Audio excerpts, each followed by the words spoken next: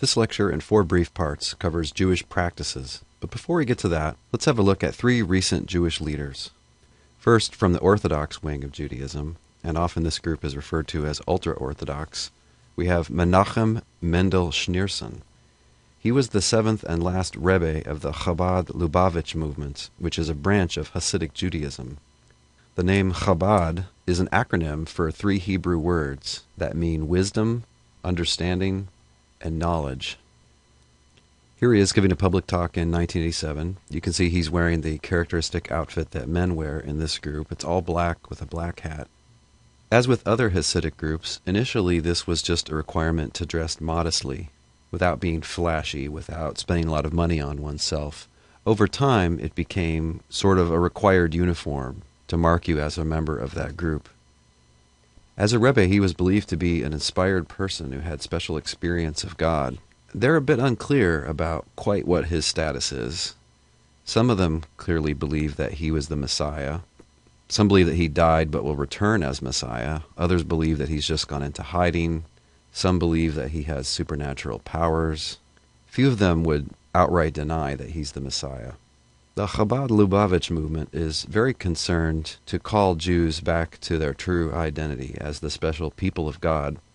In his public teachings, he has said, quote, "A Jew is essentially connected with God himself," end quote.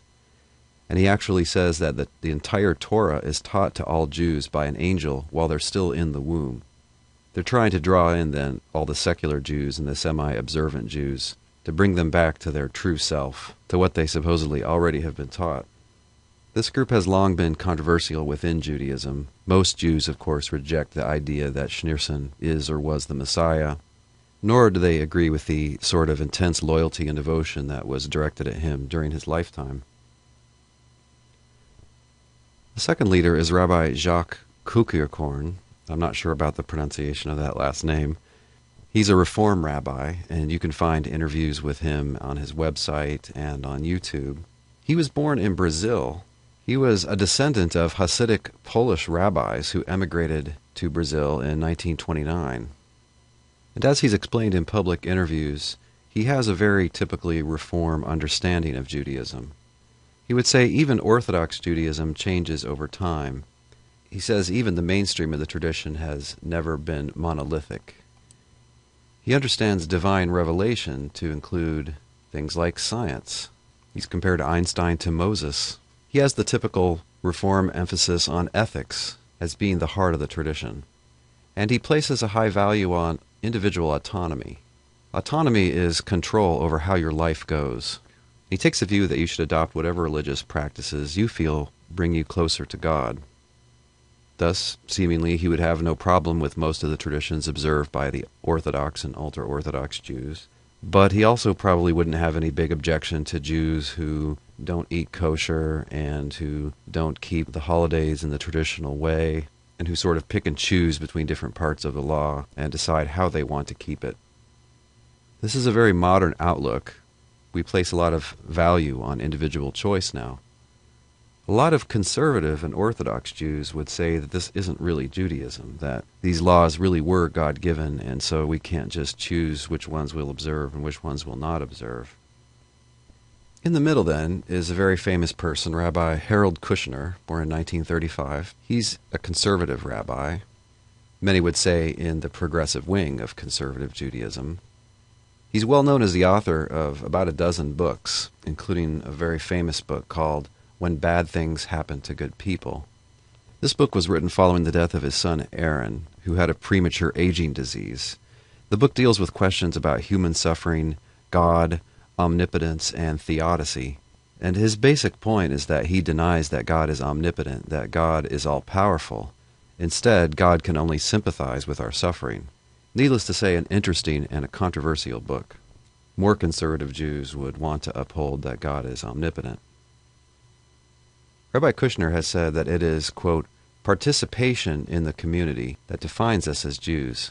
The creeds and rituals are secondary, end quote. He says, quote, in Judaism, holiness is found in joining with other people, end quote.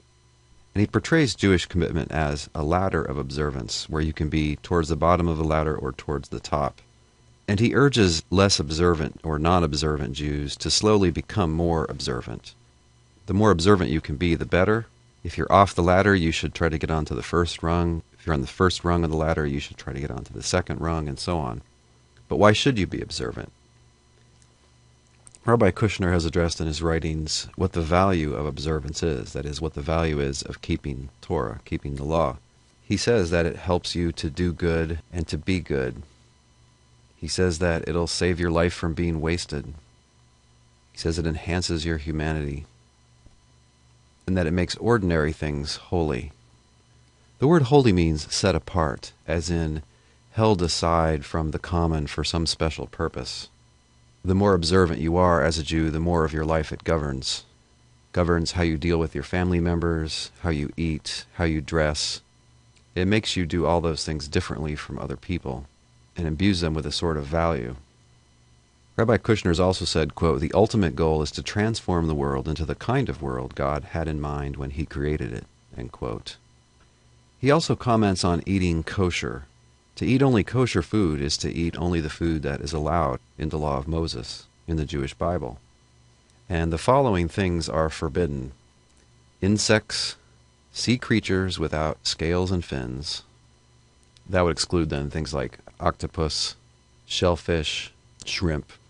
Also no turtles, frogs, horse, pork.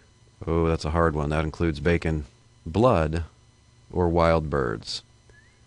These are foods which the law declares unclean.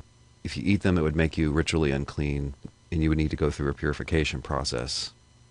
So fully traditional, fully observant Jews do not eat these things. Even for eating things like beef and chicken, there are strict rules about how they can be killed and processed. And so Jews need to have those products be certified as kosher in their procedures. That's why, for instance, if you look at a package of hot dogs on some brands, you'll see that it has a mark that a certain group of rabbis has certified that as kosher in the way it's processed. If you're Jewish and you're going to strictly abide by kosher rules, you cannot eat in a lot of restaurants. There are a lot of things commonly in grocery stores that you can't buy, and it's even problematic to be invited over to the house of a non-Jew to eat, because they're not going to have observed these rules. Now, why would God make rules like this? Rabbi Kushner has said, quote, "There's nothing intrinsically wicked about eating pork or lobster," end quote. A lot of people have speculated that these things could have been forbidden for health reasons, that at least in the ancient world it was dangerous or unhealthy to eat these things. Others have speculated there could be ecological reasons, that somehow eating these things could be bad for the environment, whereas cows and chicken are okay for the environment. Kushner doesn't have a part of these speculations. He just says that these give a kind of meaning to the everyday activity of preparing and eating and serving food. Finally, one kosher rule that you might want to know about is that they use separate dishes for meat and dairy. They'll eat meat and dairy, but they don't eat them at the same time. They don't mix them together in any of their recipes. So if you're trying to feed a hamburger to your Jewish friend, don't give them a cheeseburger. Don't give them a bacon cheeseburger, for God's sake. And if you visit an Orthodox house and notice that there are separate sets of dishes and utensils, well, this is why. In our next segment, circumcision, Sabbath keeping, and other Jewish practices.